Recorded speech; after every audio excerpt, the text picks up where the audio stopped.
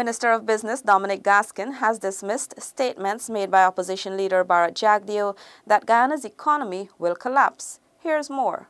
Minister Gaskin described Jagdeo as being determined to destabilize the economy for political gains. I'm saying that publicly. I think it's an important message. He tried early in the year to create panic over foreign exchange rates.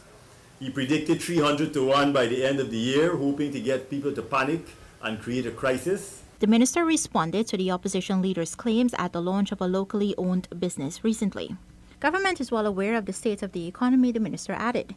He advised that if the local business sector wants to expand and develop their business, now is the time to invest. Our government insisted that there was no crisis and that we should not panic and start doing things that will harm our own economy. Today we see that there is relative stability in our currency. So let us not be distracted by Mr. Jagdeo and his followers who are peddling what I call fake bad news about our economy. Minister Gaskin noted that Guyana's economy has been receiving raving reviews from overseas markets and will soon realize more investments. Guyana's economy is predicted to grow for 2017 by at least 3%. Gabriela Patram for InfoHub.